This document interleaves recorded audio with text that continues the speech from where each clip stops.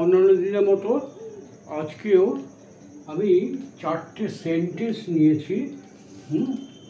সেন্টেন্সগুলো দিয়ে তোমাদের কিছু সেন্টেন্স ফ্রেম করা, ইংরেজি করা শেখাবার চেষ্টা করব।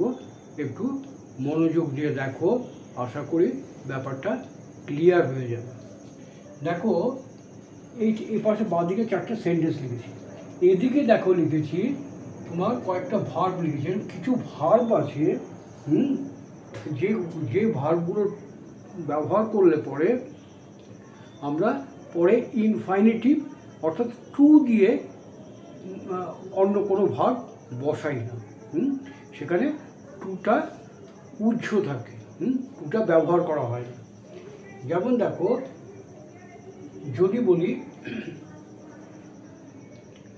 যে আই টোল্ড হিম, একটা কিছু করতে বলেছিলাম, I told him to go, এখানে ভার্বের আগে একটা টু ব্যবহার করেছি। কিন্তু কিছু কিছু ভার্ব আছে যেগুলো আগে যদি থাকে, সেই ভার্বগুলোর পরে যখন আমি অন্য কোনো ভার্ব বসাবো, করতে, যেতে, খেতে, সেতে, শুতে, এরকম যখন বলতে চাইবো, আমরা সাধারণত কী করি যে কোনো কিছু তে দিয়ে থাকলে, যেমন যেতে টু গো, খেতে টু ইট, পান করতে টু ড্রিঙ্ক, নাচতে টু ড্যান্স, লিখতে টু রাইট, এই যে টুগুলো ব্যবহার করি। কিন্তু তার আগে যদি মূল ভার্ব এরকম ধরনের কিছু ভার্ব থাকে, সেখানে টু ব্যবহার হয় না। যেমন দেখো, তাদের ভেতরে আসতে দাও, আমি কি বলবো, let them come in, let them come in. দেখো, let them come to in, two কিন্তু আমরা ব্যবহার করলাম না এখানে, লেট দেম কাম ইন। আবার যদি বলি যে এইখানে দেখো আসতে বল, যদি বলি বসতে বলো, লেট দেম সিট, বা ভেতরে বসতে বলো, সেখানে আমরা কি বলবো, এখানে বলবো let them seat in, seat inside, ভেতরে এসে বসতে বলো। এটাকে অনেক সময় এরকমও বলা যায় let them come in and ask them. যদি আস্ক ব্যবহার করি তাহলে কিন্তু টু আসবে। যেমন তাদের আসতে বলো, নির্দেশ দাও, এরকম যদি বোঝাতে চাই, সেক্ষেত্রে আমরা বলবো লেট দেম আস্ক দেম, এটা মুছে দিলাম,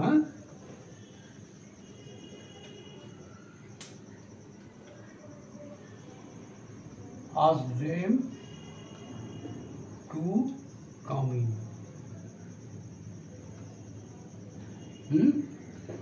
তাদের বললাম যে তাদের ভেতরে এসে আরাম করে বসতে বলো, ভেতরে এসে আরাম করে বা স্বাচ্ছন্দ্যের সঙ্গে বসতে বলো, ভেতরে এসে ভালোভাবে বসতে বলো। কি বলবো, ask them to come in and sit comfortably,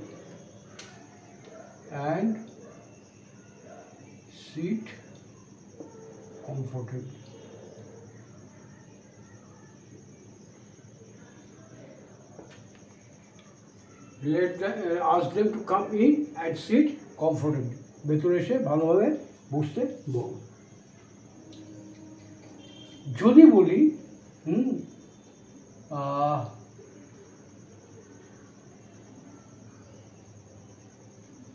তাদের ভেতরে বসাও,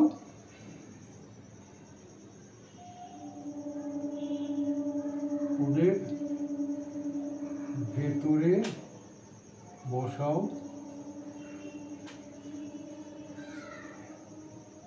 বসাও, বসাও বলতে বি সিটেড, সেখানে আমরা কি বলবো, let them be seated, let them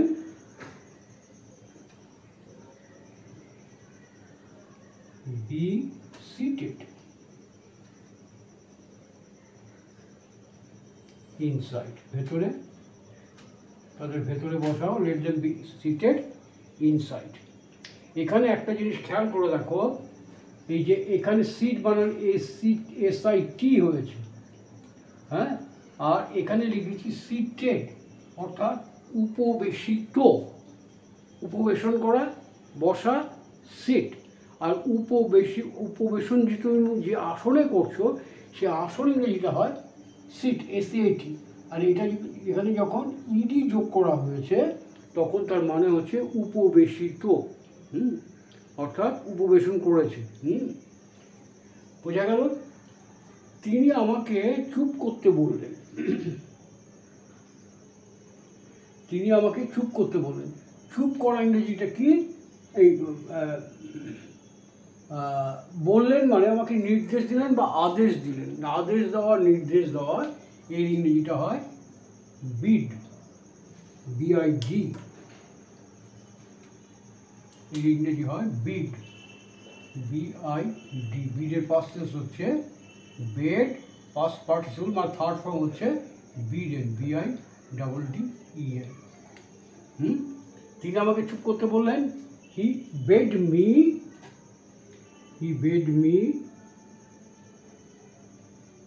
past tense, বললেন মানে past tense, he bed me two be silent.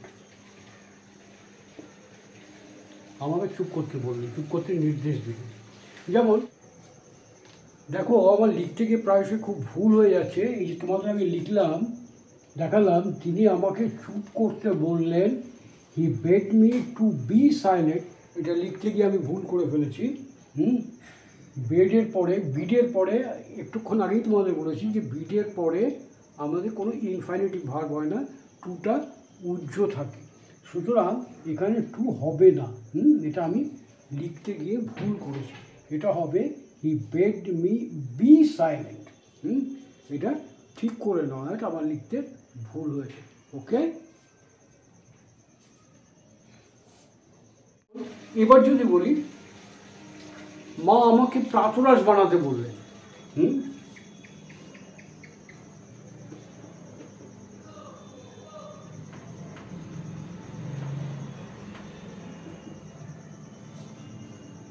মা আমাকে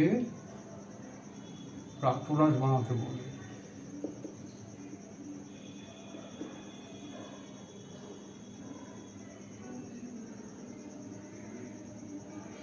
কি করবেন এটা? মম, এখানেও নির্দেশ দিলেন বেড। এইবার প্রাতরাশ বানানো মানে কি? প্রাতরাশ ইংরেজি ব্রেকফাস্ট, প্রাতরাশ বানানো, টু প্রিপেয়ার ব্রেকফাস্ট। তাহলে কীভাবে বলবো? মম বেড মি, টু ব্যবহার করবো না। কেন? এখানে বেড কথাটা ব্যবহার করছি, বিডের পরে ইনফাইনিটিভ টু আসে না। Bed me prepare breakfast.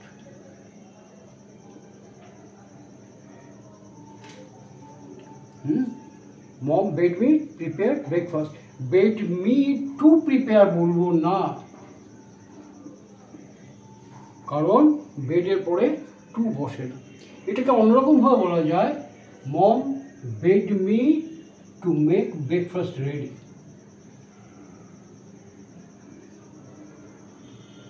আবার টু লিখে ভুল করে ফেলছিলাম আমি। Bed me make breakfast ready. তাহলে মম বেড মি মেক, দি বলতে পারো এখানে, মেক দ্য ব্রেকফাস্ট রেডি। এরকমভাবে আমরা বলতে পারি। আবার দেখো, কোনো একটা সমস্যা হয়েছে, আমি কোনো একটা সমস্যায় ভুগছি, কেউ আমাকে বললো যে তুমি এই নিয়ে একটা অভিযোগ দায়ের করো। অভিযোগ দায়ের করো, অভিযোগ ইংরেজি কি? কমপ্লেন্ট। আমাকে বললো, আমাকে নির্দেশ দিল।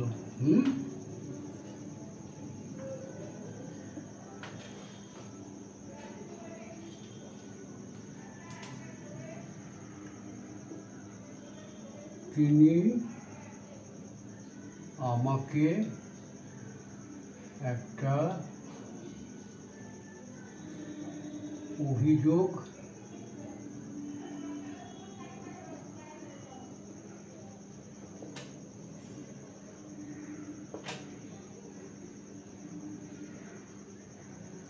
দেখো এই যে বললেন বলা ইংরেজি সে টেল স্পিক তা কিন্তু হবে না এখানে। এখানে বললেন বলতে কি নির্দেশ দিলেন। আমরা অর্থ বুঝে ইংরেজি করব। হ্যাঁ, তাহলে তিনি আমাকে একটা অভিযোগ দায়ের করতে বললেন, সেখানে আমরা কি বলবো? হি বেড মি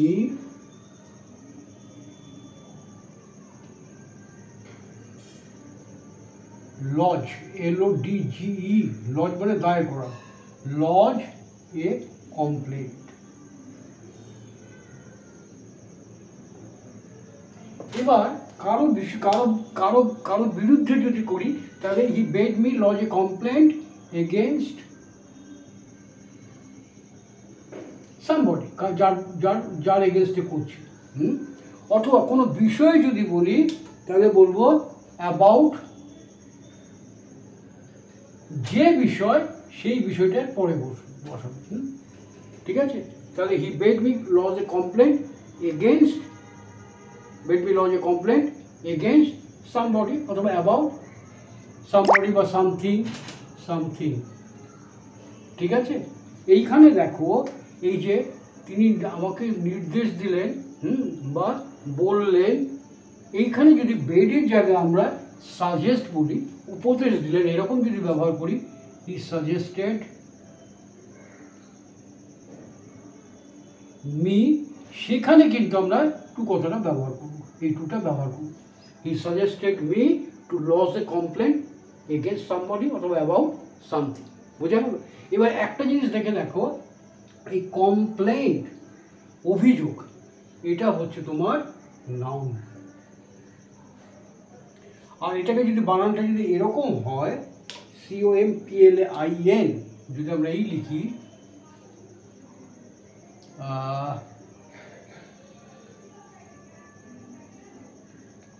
যদি এই বানানটা লিখি COMPLAIN, কমপ্লেন, এটা হচ্ছে ভার্ব।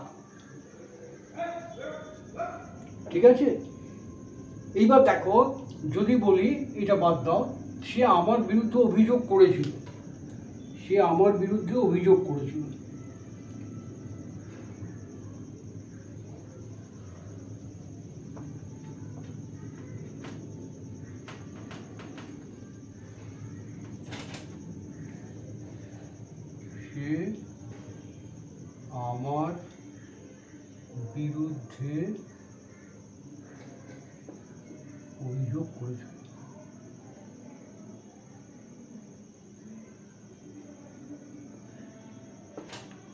আগে বলেছিলাম হি লজড এ কমপ্লেন্ট এগেনস্ট মি। এখানে দেখো ভার্ব হিসেবে যদি ব্যবহার করি, তাহলে আমরা বলবো হি কমপ্লেন্ট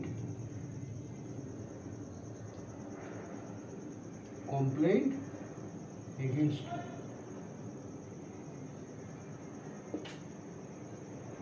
এইভাবে আমরা বলবো। বোঝা গেল? রামকে তোমার নিন্দা করতে শুনেছি।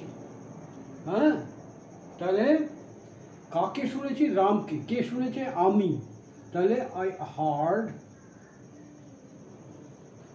রাম স্পিক, বলতে ill of you.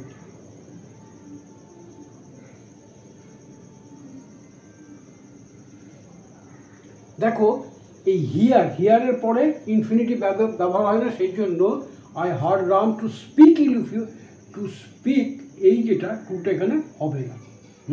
I hard Ram speak ill of you. এখানে দেখো স্পিক ইল অফ ইউ, এইখানে আরেকটা ইংরেজি ব্যবহার করা যায়, নিন্দা করা, অপবাদ দেওয়া, সেখানে ব্যবহার করা যায় ভিলিফাই। কালিগুলো ফুরিয়ে গেছে। vilify. I heard Ram vilify you. Of you, not vilify you. তাহলে কি বলবো? দু রকম ভাবে বলতে পারি। I heard Ram speak ill of you, অথবা I heard Ram vilify you. দেখো vilify, vilifyটা হচ্ছে ভার্ব।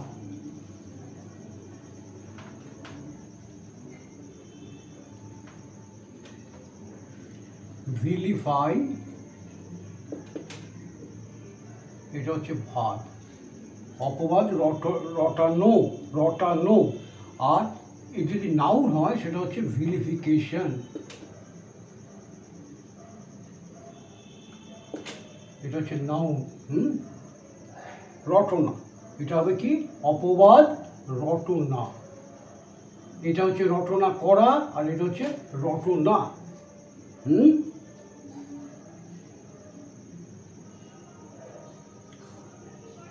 এটাকে দেখো, ভিলিফিকেশন দিয়ে কোনো সেন্টেন্স আমরা কিভাবে করতে পারি।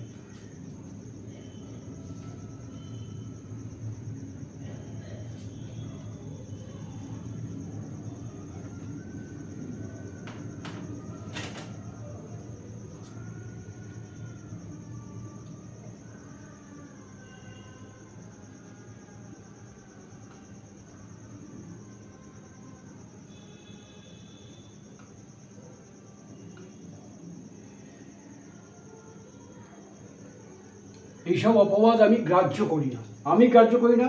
I do not care. আমি গ্রাহ্য করি না, আই ডু নট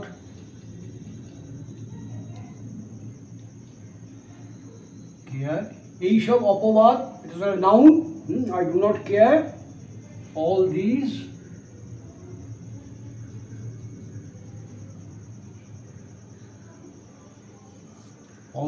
vilification.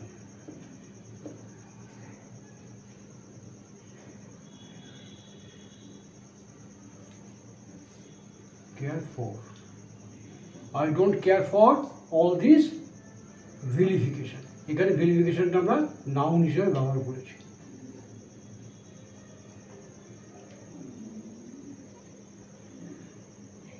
দেখো আবার যদি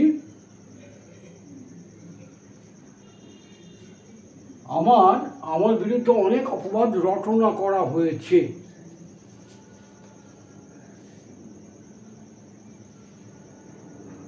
জায়গায় তো হচ্ছে না।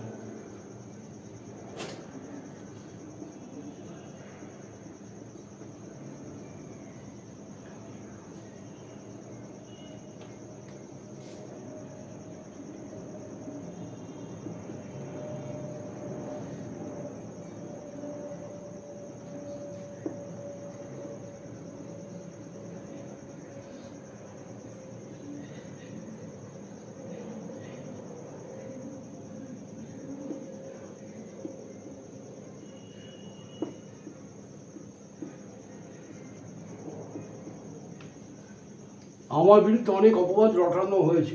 দেখো রটানো হয়েছে, এছি এছো এছো থাকলে আমরা সাধারণত past perfect, present perfect tense ব্যবহার করি। কিন্তু অতীত বোঝাতে গেলে যদি বোঝা যায় যে কোনো অতীত সময়ের কথা বলছে বা সময় নির্দিষ্ট থাকে, অতীতের সময় নির্দিষ্ট থাকে, সেখানে পাস্ট ইনডেফিনিট হয়।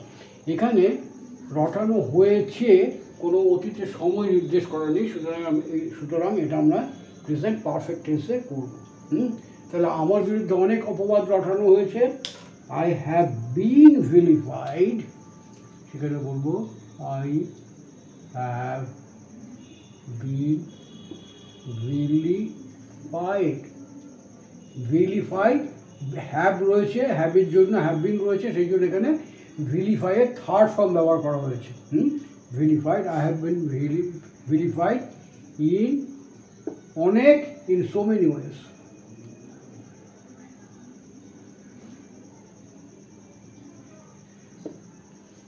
নানা রকমভাবে। বোঝা গেল? এইবার দেখো, আমি পুলিশকে চোরের পিছনে ছুটতে দেখলাম। দেখা, সি পরে ইনফাইনিটিভ টু ব্যবহার হবে না। দেখলাম মানে দেখেছিলাম যদি বোঝাতে চাই, একে দেখো আই হ্যাভ সিন বলা যেতে পারে, আমি এইমাত্র দেখেছি, সেরকম বোঝাতে গেলে আমরা বলবো আই হ্যাভ সিন। আর দেখলাম যদি, আমি কালকে একটা পুলিশকে চোরের পেছনে ছুটতে দেখলাম, কালকে গতকালের কথা বলেছি, সেখানে হবে স। তাহলে কোন সময় বলছি, মানে সিচুয়েশন অনুযায়ী এটা প্রেজেন্ট পারফেক্ট হবে অথবা পাস্ট ইনডেফিনিট হবে। আমি এটাকে পাস্ট ইনডেফিনিট হিসেবে করছি। I saw the police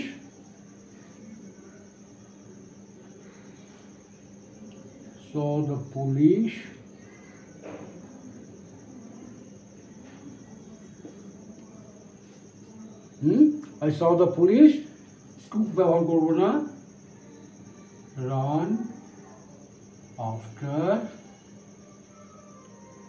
I saw the police run after the thief.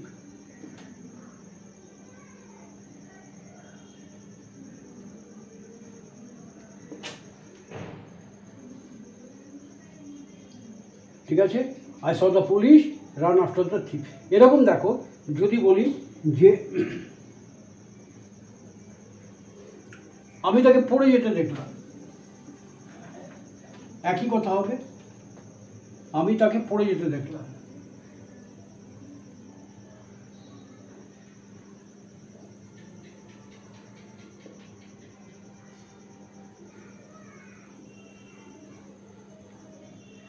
তাহলে কি হবে? I saw him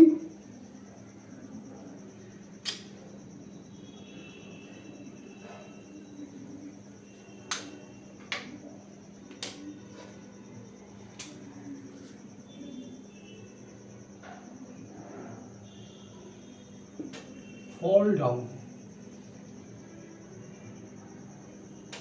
টু হবে না, I saw him fall down। আমি তাকে পৌঁছতে দেখলাম, আমি তাকে পড়ে যেতে জায়গায় বললাম পৌঁছতে দেখলাম।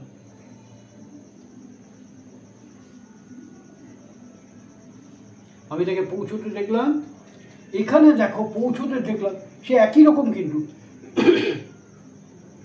আরে তুই একে দেখলি, বুধোকে দেখলি, হ্যাঁ আমি বুধোকে তো স্টেশনে পৌঁছতে দেখলাম। সঙ্গে সঙ্গে যদি ব্যাপারটা হয়, সঙ্গে সঙ্গে হলে আমরা প্রেজেন্ট পারফেক্ট টেন্স করবো। আর আগের কথা যদি বলে, কালকে আমি যখন বাজার থেকে ফিরছিলাম তখন রামকে স্টেশনে পৌঁছতে দেখলাম, তাহলে গতকালের কথা বললে তখন হবে পাস্ট টেন্স। তাহলে এই স বা I have seen him fall down, আমি তাকে পড়ে যেতে, I saw him fall down বলতে আমি তাকে পড়ে যেতে দেখেছিলাম। আর এইমাত্র পড়ে গেছে যদি দেখে থেকে থাকি, এই জাস্ট নাও বা কিছুক্ষণ আগে পড়েছে, তাহলে সেখানে আমরা বলবো I have seen him, I have seen him fall down. ঠিক আছে, সেরকম আমি তাকে পৌঁছতে দেখলাম, আই স হিম হতে পারে, আই হ্যাভ সিনও হতে পারে, সিচুয়েশন অনুযায়ী আমরা ব্যবহার করবো। খালি কি হবে, এই ফল ডাউনের জায়গায়, কী করবো, অ্যারাইভ। তাকে স্টেশনে পৌঁছতে দেখলাম, I have seen him arrive the station.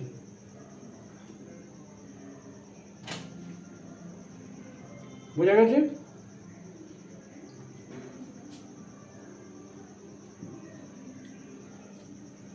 তাকে বাড়ি আসতে দেখেছো, তাকে ফিরে আসতে দেখেছো,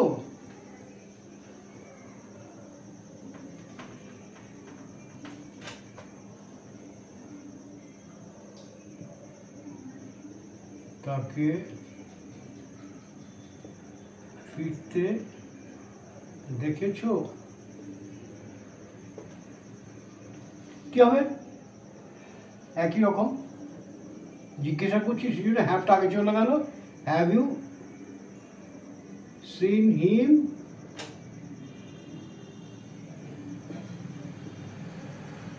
কাম ব্যাক?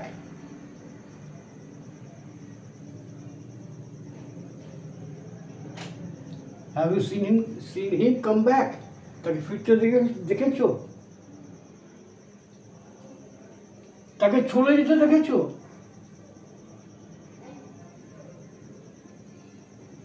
তাকে চলে যেতে দেখেছো, কি হবে? হ্যাভ ইউ সিন হিম, গো ব্যাকে যায় কি হবে, go away.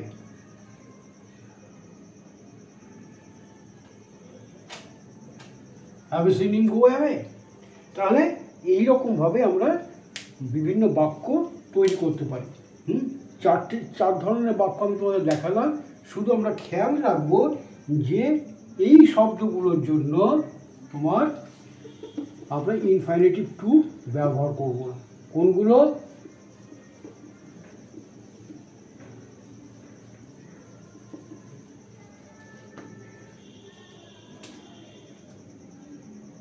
let, bid, hear, see, need, help, make, এই ধরনের কিছু শব্দ আছে যার পরে আমরা ইনফাইনিটিভ টু ব্যবহার করব। ঠিক আছে, আশা করি মোটামুটি তোমাদের একটা ধারণা দিতে পেরেছি। এগুলো প্র্যাকটিস করো, বিভিন্ন সেন্টেন্স তৈরি করে প্র্যাকটিস করো, তাহলে দেখবে পুরো ব্যাপারটাই তোমাদের কাছে ক্লিয়ার হয়ে গেছে। ওকে, কোনো রকম সমস্যা থাকলে, কোনো বুঝতে অসুবিধা থাকলে আমাকে কমেন্ট করো কমেন্ট বক্সে, আমি নিশ্চয়ই তোমাদের উত্তর দেবো। ওকে, বিফোর আই লিভ তোমাদের একটা রিকোয়েস্ট করব, যারা আমার ভিডিওগুলো নতুন দেখছো তাদের যদি মনে হয় ভিডিওগুলো হেল্পফুল তাহলে প্লিজ সাবস্ক্রাইব করো। আর যারা পুরনো ভিউয়ার আছো, যারা দেখছো, তাদের কাছে যদি ভালো লেগে থাকে, এখনও যদি সাবস্ক্রাইব করে না থেকে থাকো, তাহলে প্লিজ সাবস্ক্রাইব করো। ওকে, থ্যাংক ইউ, গুড নাইট।